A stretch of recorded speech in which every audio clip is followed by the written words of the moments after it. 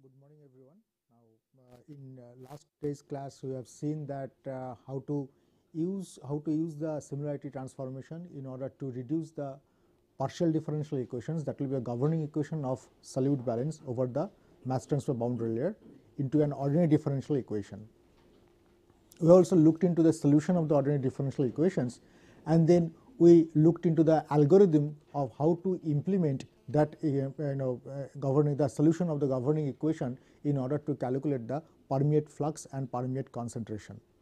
In fact, what we have done, we wrote an algorithm by which you can obtain by using an iterative method you can obtain the profile of permeate concentration and permeate flux along the membrane length.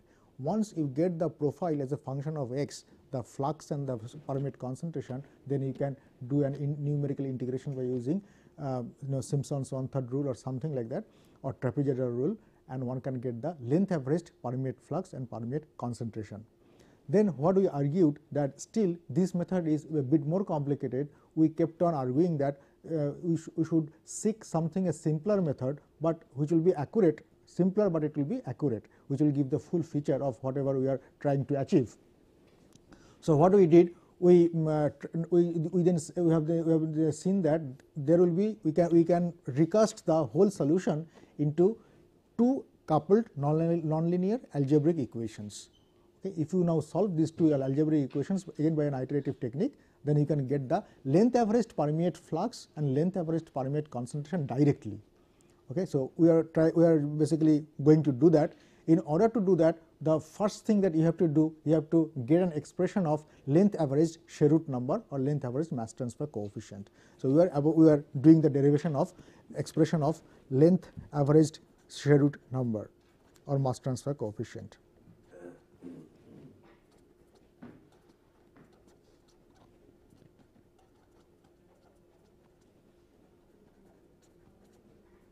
Or the non-dimensional version of mass transfer coefficient is Sherwood number.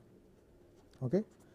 So first thing we wrote yesterday, we wrote down the definition of mass transfer coefficient. It will be minus del C del y evaluated at y equal to 0 divided by C at y equal to 0, that is nothing but membrane surface concentration C at y equal to 0 minus C at the bulk. The C at y equal to 0 is nothing but Cm. So therefore, you can write down K Cm star minus 1 is equal to minus d u naught h x d raised to the power 1 upon 3 dc star d eta at eta equal to 0. How did you get this expression? What we did, now we express del c del y, the derivative, in terms of dc d eta. So we expressed this derivative with respect to y in terms of the similarity parameter eta. Once you do that, all these things will appear. Okay. So I told you to take it as a home assignment and get this derivation, and C at y is equal to 0 is nothing but Cm, and what we did, we just divide both expression by C naught, so that we can express the concentration as a non-dimensional quantity. So Cm star is nothing but Cm by C naught, and C star is nothing but C by C naught. So once you do that, and if you substitute the expression of Cm star, what is Cm star? Cm star is nothing but the constant K2, if you remember, and del C dc star d eta, it is related to the constant function of the integration constant K1. So therefore, one can write down K is nothing but K1 divided by K2 minus 1 u0 d square hx raised to the power 1 upon 3. So I just omitted couple of steps here. So you just get the expression of dc star d eta at eta equal to 0, that we have derived in the last class. In yesterday's class, we have derived the expression of dc star d eta at eta equal to 0, and that will be a function of the constant of integration K1, and Cm star is nothing but the constant of integration K2. So once you substitute that, you will be getting this expression. Now if you look into the expression of K1 and K2 that we have derived in the last class, this is nothing but minus A1 RR divided by 1 minus A1 RR I. Okay. And K2 is nothing but your Cm star, and this will be 1 minus 1 divided by 1 minus a1 rr, the integration I. The integration I is basically a definite integral that will be in the form of exponential minus eta cube by 3 minus a eta d eta. Okay. So we will be in a position now, if you simplify this expression, if you substitute the value expression of k1 and k2 into the definition of mass transfer coefficient, k1 minus k1 divided by k2 minus 1 will turn out to be 1 over I. Okay. Just substitute that, you will find it. Okay. Substitute the expression of k1, this expression of k1 here, substitute the expression of k2 here and simplify it. So what you get is that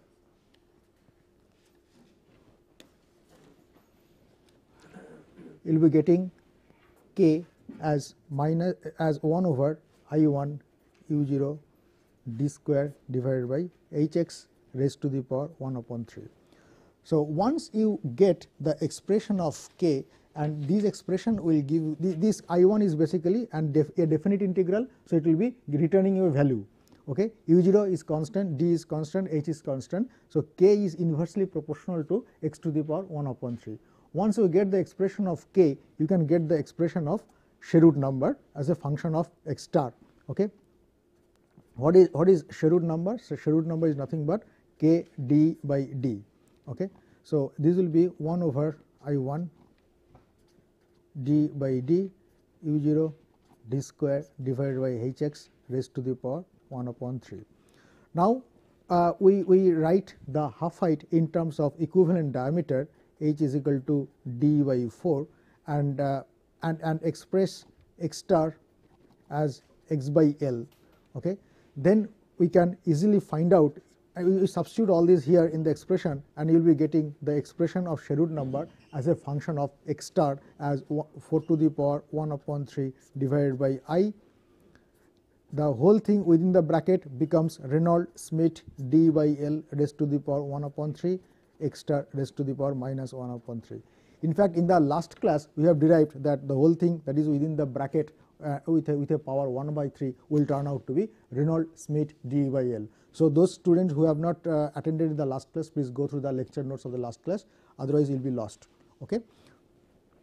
So now you are in a position, once you do get the expression of Sherwood number as a function of x star, you will be in a position to get the length average Sherwood number. What is it? 0 to integration 0 to 1 sh x star dx star.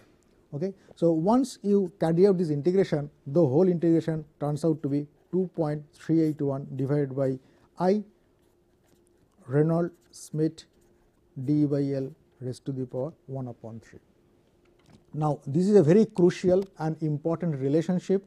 From this important relationship we can get various interpretation about the mass transfer coefficient of Sherwood number in a channel where the channel walls are porous, unlike the channel walls are impervious in case of heat and mass transfer analogy. Okay. Now let us see how we can do it. Now depending on the value of I or the physical situation, there are several simplified cases that will arise. Case number 1 is no porous wall. That means we are talking about a flow through an impervious conduit. That means the membrane is not present, the wall is impervious. In that case, there is no question of permeate flux. If there is no question of permeate flux, the Peclet wall, which is nothing but non-dimensional permeate flux J d by d, there is J is equal to 0, that means Pw equal to 0. So in that case what happens, you can evaluate the integral I, and the fate of integral I becomes this exponential minus eta cube by 3 d eta. What is this? This is this you can evaluate numerically, and this integral turns out to be 1.288. You can use a trapezoidal rule and fit this expression and evaluate the integral, put the infinite value as the upper limit of the integration, maybe 10 or 12, and you can find out that this integration results a value 1.288. If you substitute this in the expression of length average Sherwood number, what it will give you, you will be getting 1.85 Reynolds-Smith d by L raised to the power 1 upon 3. Now, if you remember, we have talked about this relationship of Sherwood number of mass transfer coefficient earlier when we were talking about the mass transfer in a wall, which will be obtained from the heat and mass transfer analogy for the heat transfer in a non-porous conduit. Okay, this is known as Leveck's relation.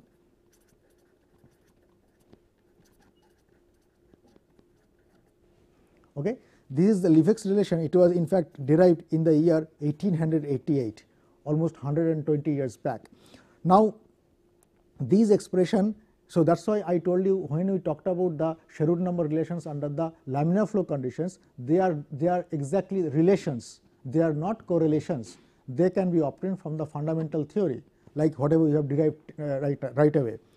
But on the other hand, the Dittes-Boelter relationship for the turbulent flow, that is 0.023 Reynolds raised to a 0.8 Schmidt raised to a 0.33, that is a correlation. It is generated from the experimental data, conducted and fitting the data into that particular form. On the other hand, Leveck's relation, the Nusselt number and Sherwood number relations for the flow through a tube or for the flow through a pipe or rectangular conduit, they are the relations, they are not correlations. So, this is Leveck's relation, and now let us look into the expression of I, case number 2. This case is of particular interest to us. In this case, my PW is not equal to 0. There is a wall suction that is present in the system. That means you are talking about a porous conduit, a conduit which will be having porous wall. Okay. Now, for the case of reverse osmosis to ultrafiltration, the reverse osmosis flux will be extremely small. It is almost non-porous conduit. Okay. So, J will be pretty small. On the other hand, the ultrafiltration flux will be higher and microfiltration flux will be highest. So, the effect of porosity on the wall will be much prominent when we move from the operation from the reverse osmosis to microfiltration. So, in the case of ultrafiltration and microfiltration, this effect of porosity will be of primary interest. And if you plot the value of we have seen, we have looked into quantity, we have defined a quantity lambda, the suction parameter yesterday, if you remember, that is nothing but PW bar divided by Reynolds Schmidt d by L raised to the power 1 upon 3. Okay. For a typical case, this quantity Reynolds Schmidt d by L will be ranging in the order of 10 to the power 3 to 10 to the power 5 under the laminar flow conditions, and the value of PW that you will be getting in case of microfiltration, that will be in the order of 10 to the power minus 5 meter cube per meter square second. In case of ultrafiltration, it will be 2 or 3 into 10 to the power minus 6 meter cube per meter square second. So, you know what is the order of magnitude or range of values of this PW, the permeate flux in the case of reverse osmosis and in the case of microfiltration. We know the typical value of Reynolds Schmidt d by L under the laminar flow conditions. Under these cases, for reverse osmosis to ultrafiltration, this lambda maximum it varies for 15. Okay. So, it varies from 0 to 15. Which case will correspond to 0? The case 0 means PW equal to 0, that means there is no wall suction. So, we get back this relationship non-porous conduit. For the case lambda equal to 0, we get back the non-porous conduit. For any other value of lambda which is not equal to 0 corresponds to the porous wall, right. Now, if you remember the expression of I becomes 0 to infinity exponential minus eta cube by 3 minus lambda, right, lambda eta d eta, right. This lambda is nothing but PW by Reynolds Schmidt d by L raised to the power 1 upon 3. So, we know that typically the lambda varies from 0 to 15. Now, what we can do, we can take different values of lambda. This will this is for reverse osmosis and this is for microfiltration. Okay. So, we can take different values of lambda between 0 and 15 and calculate this integral. This is a definite integral, there is absolutely no problem, and if you can plot 1 over I versus lambda, it will show a plot something like this. okay, and this is 15. Okay. So, this curve can be obtained by numerical integration of the integral definite integral I by putting various values of lambda. Now, what we can do? We can fit a polynomial of in terms of lambda. Okay. So, if you do that and substitute in a governing equation, the Sherwood number expression becomes 1.85 Reynolds Smith d by L raised to the power 1 upon 3 1 plus 0.32 lambda plus 0.02 lambda square minus 8 into 10 to the power minus 4 lambda cube. Okay. So, this lambda is nothing but PW divided by Reynolds Smith d by L raised to the power 1 upon 3. If lambda equal to 0, now so it basically this expression is generated from the fundamentals. Okay. We are doing numerical integration of this integral I for the various values of lambda, and after doing a numerical integration we are fitting a curve, a polynomial in terms of lambda, okay, third order polynomial, and substitute in the governing equation. Now, if you see that if the wall is not porous, if it is impervious, then lambda equal to 0. If lambda is equal to 0, put this expression, you get back your Levesque relationship. If lambda is not equal to 0, you will be getting this expression, and that is the correction to the Levesque relation for the non-porous conduit, and this is derived in 1997, and that is the first work of my PhD thesis. Okay. So, if you look into the Journal of Membrane Science, volume number 109 and 1997, give a search, I forgot the page number, you will get this article. Okay. So, we have solved this problem for the rectangular conduit, for the tubular flow, for the radial channel flow. Okay. So, similar analysis can be carried out for the tubular flow. If the conduit is tube, that means the flow is occurring through a tube and the wall is porous. Okay.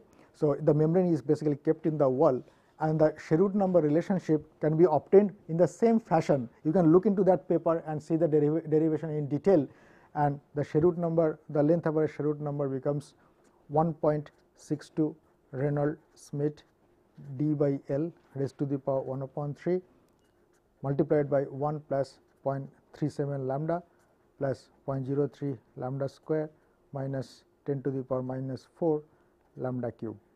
Okay. So, if lambda is equal to 0 for the non-porous conduit, you get back the Levesque solution for the flow through a tube, that is 1.62 Reynolds Smith d by L raised to the power 1 upon 3, and d is basically the inner diameter of the tube. Now, let us look into the calculation method, how it increases the speed of the calculation, how it simplifies our calculation, what we are aiming for. Okay. Let us say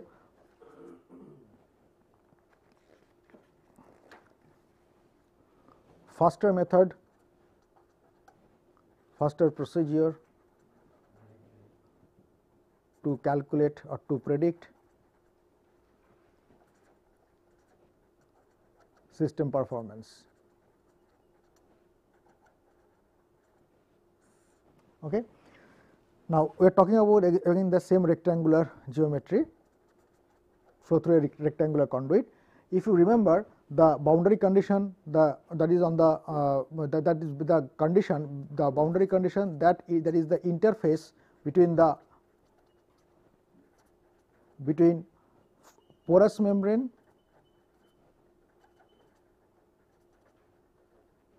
and flow outside is J times Cm minus Cp is equal to minus D del C del y at y equal to 0. Now, this relationship is valid for every x location in the channel. That means, if you talk about a control volume between x and x plus delta x, this relationship will hold good. That means, it will be valid for every x location. Now, instead of delta x, now if we consider this delta x is basically the full length of the membrane module. Okay. In that case, all these quantities will be replaced by the length averaged quantities, right. So, we can talk about a length averaged quantities Cm bar minus Cp bar is equal to minus D del C del y, y equal to 0. The whole derivative will be a bar. the length averaged bar. And if you look into the definition of mass transfer coefficient, this will be nothing but KL bar Cm minus Cp, Cm minus C naught, right. We have just in the beginning of this class we have written the definition of mass transfer coefficient. KL is equal to minus d del C del y at y equal to 0 divided by Cm minus C naught. Okay. So now you take these two relationship and see what you get. You will be getting J is equal to KL bar Cm minus C naught divided by Cm RR. Okay. All these are length averaged quantities. C naught bar is, there is no meaning of C naught bar because we know the feed concentration. So that is C naught. Now we make it non-dimensional. That means we multiply both sides by D equivalent divided by diffusivity of the solute. So let us see what you get. J d by d is equal to KL bar dE by d. Make it non-dimensional. So this becomes Cm star minus 1 divided by Cm star RR, right. So this becomes nothing but the length averaged permeate flux non-dimensional PW, and this will be nothing but length average Sherwood number, and this will be divided by RR 1 minus 1 by Cm star. Okay. So you will be getting the expression of permeate flux in terms of length average Sherwood number, and we know the expression of Sherwood number in terms of PW. What is that? If you write that, you will be getting this as 1 over RR 1 minus 1 by Cm star, and what is Sherwood number length average? This will be 1.85 Reynolds-Smith d by L raised to the power 1 upon 3 multiplied by 1 plus 0.02 lambda, right. That was the expression, I guess. 0.32 lambda, 0.32 lambda plus 0.02 lambda square minus 8 into 10 to the power minus 4 lambda cube. Lambda being a number which will be nothing but PW bar divided by Reynolds-Smith d by L raised to the power 1 upon 3.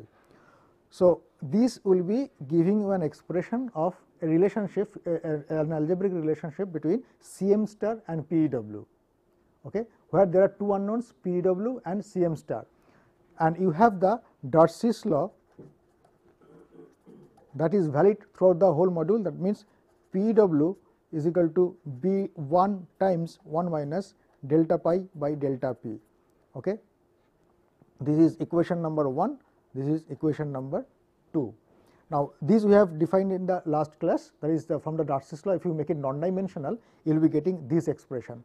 So what is this expression? Delta pi will be function of Cm star, if you remember. So I will get an algebraic equation between PW bar and Cm star. I will be getting another algebraic equation between PW bar and Cm star. Two equations, two unknown. Now they can be solved by using an iterative technique, by using some nonlinear algebraic equation solver. So two equations, two unknown. What are the two unknowns? PW bar and Cm star. Okay. These two equations 1 and 2 will be simply solved, and one can get an estimate of length averaged permeate flux and non-dimensional length averaged permeate membrane surface concentration. Once you will be knowing the non-dimensional membrane surface concentration, you will be in a position to get the permeate concentration as well. That is related to Cp is nothing but 1 minus real retention times Cm bar. So once you get the length average permeate membrane surface concentration, you will be in a position to estimate the length average permeate concentration. So this is the quickest way to solve the cross flow system in a rectangular conduit without solving the profile of the permeate flux and permeate concentration, and first of all without solving any partial differential equations. So we got rid of solution of partial differential equation. In the last class we have seen how we get the profiles of permeate flux and permeate concentration, and from that we land into the length averaged permeate flux and permeate concentration. In fact, the length averaged quantities are of interest to you, because you cannot measure these quantities at every x location. What you can measure? You can measure a length averaged permeate flux or permeate concentration. So, therefore, that is a primary interest to you, and this shortcut method via the Sherwood number, length average Sherwood number or mass transfer coefficient, that will give you direct estimation of length averaged permeate flux and permeate concentration. That is why this is the shortest method to model the system. Okay. So, that goes for the cross flow system in a rectangular conduit. In a tubular module, the same thing will be valid, only difference is the D equivalent in the rectangular thing will be replaced by the inner diameter of the tube, number 1. Number 2, the expression of Sherwood number will be different in case of the tubular module, that will be 1.62 Reynolds made D by L raised to 1 upon 3 into this expression will be, this polynomial will be something else that you have already written down. So, one can solve the, by the same way one can solve the get the system, predict the system performance in case of tubular flow without having any adjustable parameter. You can predict it from the fundamentals. Okay. Next important thing that we will be doing, probably after a couple of classes I will be solving some of the problems in the class itself, so that things will be very clear how to use these theories to have an actual prediction in a real problem, okay, real system. The next thing that I will be teaching you, that is the unstirred batch system.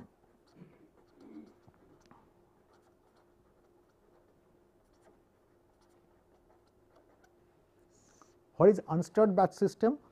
Unstirred batch system is basically, it is a small setup, it can be large setup as well. There are two flanges, there will be in fact 3 flanges. There is a top flange, there is a cylindrical volume, and there will be a bottom flange. Okay. The top flange is basically, this top and bottom flange will be connected to the body, it is a circular body, and in the bottom flange there will be concentric grooves. On it we put the a solid surface, a solid substrate that is very porous, let us say porous stainless steel support. Over that we put the membrane, we cut a membrane piece from a rectangular sheet into a circular shape and put it over there, and then the solution is fed here. Now, the whole thing is closed and this solution is pressurized by a nitrogen cylinder. Okay. Now, you under the nitrogen cylinder pressure, the filtration will be carried out and you will be getting the permeate flux, and you are not using any stirring in the system. So, when this unstirred batch system, why this unstirred batch system is so important that we will be studying it.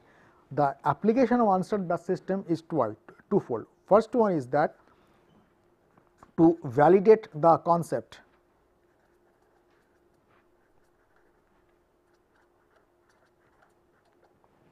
What is the validation of the concept? Suppose you would like to treat some effluent or some fruit juice or some kind of liquid stream.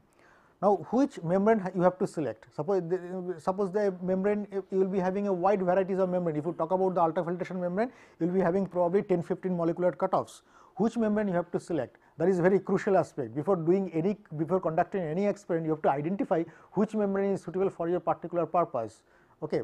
So, what we can do, since it is a small apparatus and there is no need of any power, and you just charge the cylinder, charge the feed tank, charge this volume with the feed solution and pressurize it and leave it. Okay. So, what you will be getting? You will be getting the permeate flux. So, you just get the, when you get the permeate, you just analyze the permeate quality. Okay. If you see the permeate quality is up to the mark and it is acceptable, that membrane will be good enough for a higher scale up or higher module. Now, number 1. Number 2 is that if a concept is validated that you will be using 10,000 molecular cutoff, that will suffice to validate your system to bring down the concentration below a particular level, that will be the best, because this is a worst performer. Unstirred batch system is the worst performer. Why it is a worst performer compared to the cross flow system? Why it is a worst performer? Because you are not using any stirring, you are not using any turbulence.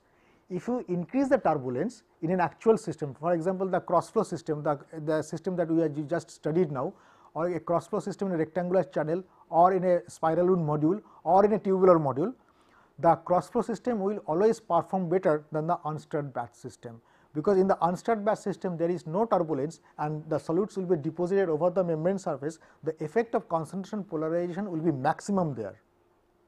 Since the polarization will be maximum, the permeate quality will tend to deteriorate the maximum level. Even in that cell, if it satisfies you the environmental regulation or rule, that means in a cross flow system or in an actual system where the turbulence is more, then it will be a sure shot success there as well. Okay. So, that is why unstirred batch systems are quite crucial, and that gives you the experiments conducted in such systems will give you a first hand information or confirmative measure that what you are doing, that is a right thing, that is a right step. Okay. This is the number 1. So, it is a worst performer. So, if performance is satisfactory here,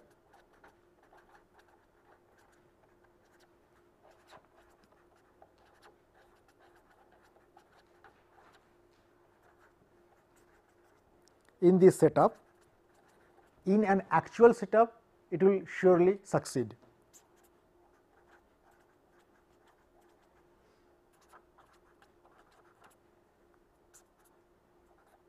The process will work.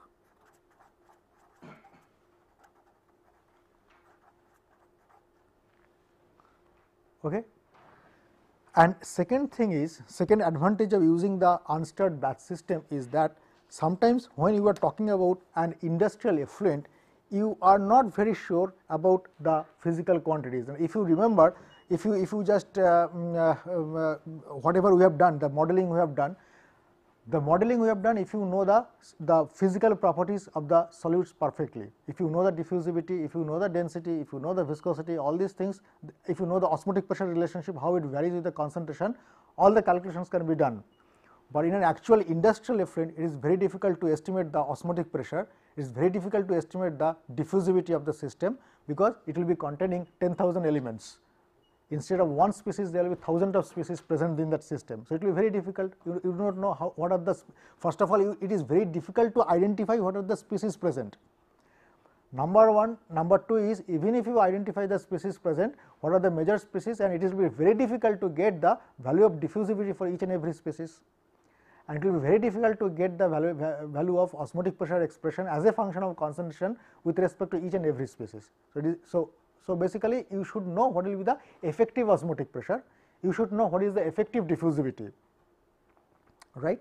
So, for that, if you look into the effective osmotic pressure, if you look into the expression of osmotic pressure, it is a third order polynomial in concentration. That means there are 3 constants involved in it, because you do not know the molecular weight as well. If you do not know the first constant, even because you do not know the molecular weight, first constant is the Van 't Hoff's constant RT by m, or you know T is the temperature in absolute scale, m is the molecular weight. You do not know the molecular weight because it is very difficult to estimate the species itself.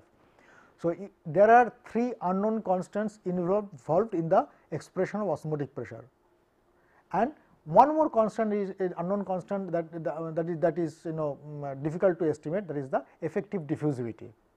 Okay. So, at least these 4 constants are really unknown. The viscosity, density one can measure, okay. Viscosity and density one can measure and can put in a program or in your calculations. So, 4 constants have to be determined. So, again you have to go for an optimization. For the optimization, for determination of 4 constants using a theory, you must be requiring a huge experimental data bank. That bank must be consisting about 20 or more than 20 experimental points. Then you will be probably thinking of to estimate 4 constants by doing an optimization subroutine. Now, getting 20 experiments means in a cross flow cell or the steady state experiment that we have talked about, that means one set of experiments will give you one set of data, okay, one permeate flux and one permeate quality. But so you have to conduct huge number of experiments, So at least 25 or 27 experiments, 27 is 3 into 3, that means feed concentration, operating pressure and cross flow velocity. If you vary all these 3 operating parameters 3 times, then you will be getting 3 to the power 3, 27 experiments. So minimum 27 experiments need to be conducted to estimate these 4 unknown constants, maximum 36 or more. Okay. Now conduction of these many experiments will take huge amount of time, huge amount of manpower, huge amount of cost. But if you conduct one unstirred batch experiment, in one experiment you can generate more than 27 data. How will you do that? Now in an unstirred batch cell, what happens is that over the membrane the solutes will be getting deposited, and it is the whole system is left to its natural tendency. Okay, you are not controlling it. Okay, you are not putting any stirrer, you are not inducing any turbulence in your system, so it will be left to itself. So solutes will be depositing over the membrane surface. So you will be getting a development of concentration boundary layer, and this concentration boundary layer will be now a function of time. Okay, this delta becomes a function of time. Now if delta becomes function of time, then what you can do, you will be getting a permeate flux which will be a function of time, right, and you will be getting a membrane surface concentration which will be a function of time. So therefore if you have a measurement, the permeate flux versus time will be having a trend something like this. So you can have various experimental points on these curves. Now you can conduct these experiments, let us say for 2 hours, you can conduct these experiments let us say for 5 hours. Every 10 minutes you can take a measurements, or every 5 minutes or every 15 minutes, it is up to you, you can take a measurements. So you can get the permeate flux and permeate concentration data. This is Cp as a function of time. So you can collect as many data as possible. Now every time measurements, every time point, these measurements will be J experimental and Cp experimental. The ith point will be corresponding to J expi and Cp expi.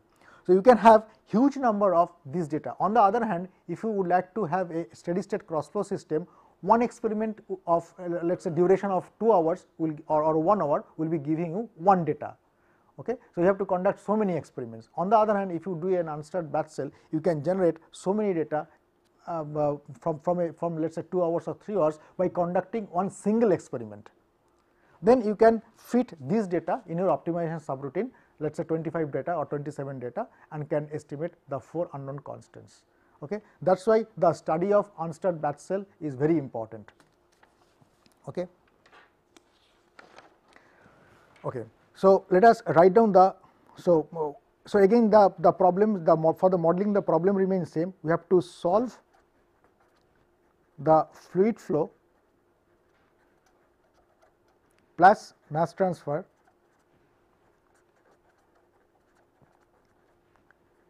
in concentration boundary layer, that will be function of time and y. So it grows in the y direction. So it is a function of time and y, and it has to be coupled with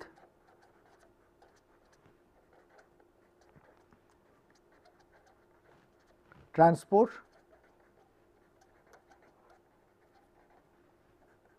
through the porous membrane.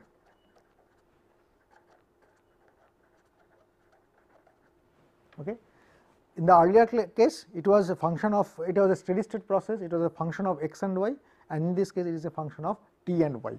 So if you write down the governing equation of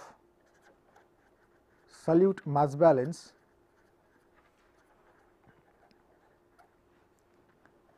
in concentration boundary layer, it will be nothing but del C del T plus V del C del Y is equal to D del square C del Y square.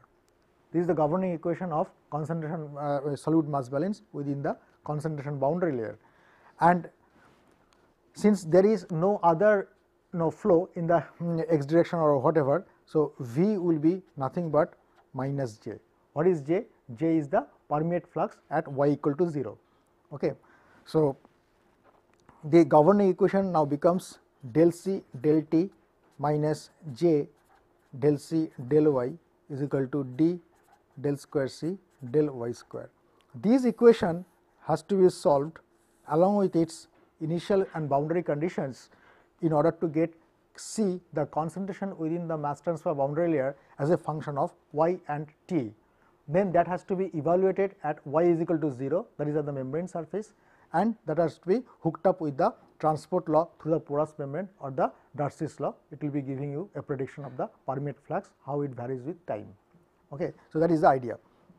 So, in order to solve the concentration at y is equal to 0 or Cm at the membrane surface, you have to solve this equation within the mass transfer boundary layer. Now, in order to solve this equation, you require to have one initial condition with respect to t and two boundary conditions with respect to y. So, let us write down the conditions. At t is equal to 0, C is equal to C naught, because it was same concentration everywhere. At y is equal to delta, C is equal to C naught.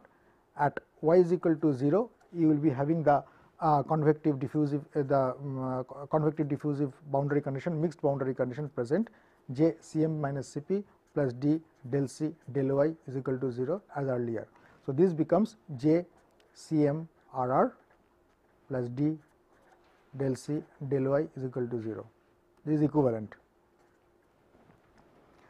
Now, again the mass transfer boundary layer will be extremely thin, it will be in the order of micron, whereas the actual dimension of the system will be probably 3 or 4 times higher in order of magnitude. So, we can replace this boundary condition by y is equal to infinity. Okay. So, we can do a modification here for the ease of mathematical treatment. We can replace this boundary condition y equal to infinity, C is equal to C naught. Again, as we have discussed earlier, the governing equation is a parabolic partial differential equation, and one boundary condition is at infinity. That means, it can have a similarity solution, and this case it will be having indeed a similarity solution, and this partial differential can be reduced to an ordinary differential equation. Okay. But before that, we have to identify what is the similarity parameter and what is the functional variation of the similarity parameter with respect to the independent variable y and t. But before that, we should make this equation non-dimensional, and that will make our life simple. We write C star is equal to C by C naught, write y star is equal to y by r, where r is the radius, inner radius of the cell, of the ultrafiltration cell. It is a cylindrical cell. So, it is the inner radius of that cell, and just put it there. So, it becomes r square and r square by d del C star del t minus P E W del C star del y is equal to del square C star del y star square. What is P E W? It is the non-dimensional flux, that is J R by solute diffusivity. The physical dimension becomes R here instead of D equivalent, okay, in the earlier case. So, it is J R times D divided by D. So, what it does? So, in the and C star is C by C naught. So, right hand side is completely non-dimensional. The second term on the left hand side is non-dimensional. The first term of the left hand side has to be a non-dimensional quantity. That means, T d by r square must be having a non-dimensional, it must be defined as non-dimensional time tau. It will be having a unit of time. If you replace the unit of T diffusivity and r square, it will be giving a, it is a unit free number. Okay. So, del C star, in fact, that is how one has to find out what is the non-dimensional form of any independent quantity. If you do not know, if it is not apparent that what is the form of non-dimensional time or something, some independent parameter, if you know the others, so just substitute there and do a simplification and make other terms non-dimensional. So, the third term what will be the non-dimensional version, that will appear automatically. Okay. So, del C star del tau minus P W del C star del y star is equal to del square C star del y star square. Okay. So, this is the governing equation, and the initial conditions, non-dimensional initial conditions are at initial and boundary conditions at tau equal to 0, C star is equal to 1, at y star is equal to 0, del C star del y star plus P W C M star R R equal to 0, and at y star is equal to infinity, C star is equal to 1. So, that is the complete problem statement of this undisturbed batch cell. So, this is the governing equation, these three are the various initial and boundary conditions. You will be having two boundary conditions in y and one initial condition in x in tau in time. Now, you are in a position to we should find out what will be the similarity parameter in this case, and we do the same type of analysis as earlier. That means, the governing equation must be valid at the edge of boundary layer. At the edge of boundary layer, del C del y will be equal to 0, because we utilize this property because the governing equation is valid within the control volume as well as on the boundary. In contrast, the boundary conditions are valid only on the boundary, but not within the volume of the system. So, we evaluate this governing equation at the edge of the boundary layer. So, what we will be getting is del C star del tau will be roughly del square C star del y star square, okay, at the edge of boundary layer. Now, do an order of magnitude analysis as earlier.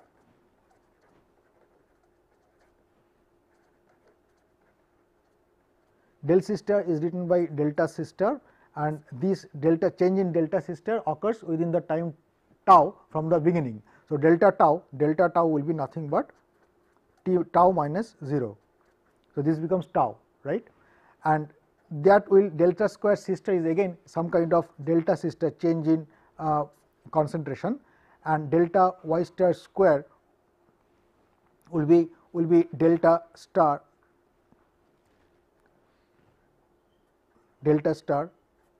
minus 0 square minus 0 square. Okay. So, that is the right. So, you will be basically this delta C star will be cancelled, and delta tau will be replaced by tau, and you will be landing up with delta star square will be equal to tau. Okay. Delta star will be nothing but root over tau. Okay. So, now if you define the similarity parameter, the similarity parameter is defined as y by delta, that means y star by delta star, okay, divided by radius on numerator as well as denominator. So, this becomes y star by root over tau. Okay. So, this is the form of similarity parameter in this particular case. So, the independent variables y and tau will be related as y star into tau to the power minus half. That particular combination is the similarity parameter in this case. It is exactly like the similar earlier one, where it was equal to y star divided by x star to the power 1 upon 3. In this case, it is y star divided by tau to the power half. Okay. Now, using this similarity parameter, now what we can do? We can put the derivatives of the governing equation in terms of similarity parameter, only one parameter. So, therefore, you can reduce. So, we reduce because now the two independent parameters no longer exist, only one parameter will be sufficient, that is the similarity parameter, the combined parameter. So, the whole governing equation can be written in the form of combined parameter, and now it becomes an ordinary differential equation which can be solved as we have solved earlier in the case of cross flow system, and we will look into the solution in detail in the next class. Okay. Thank you.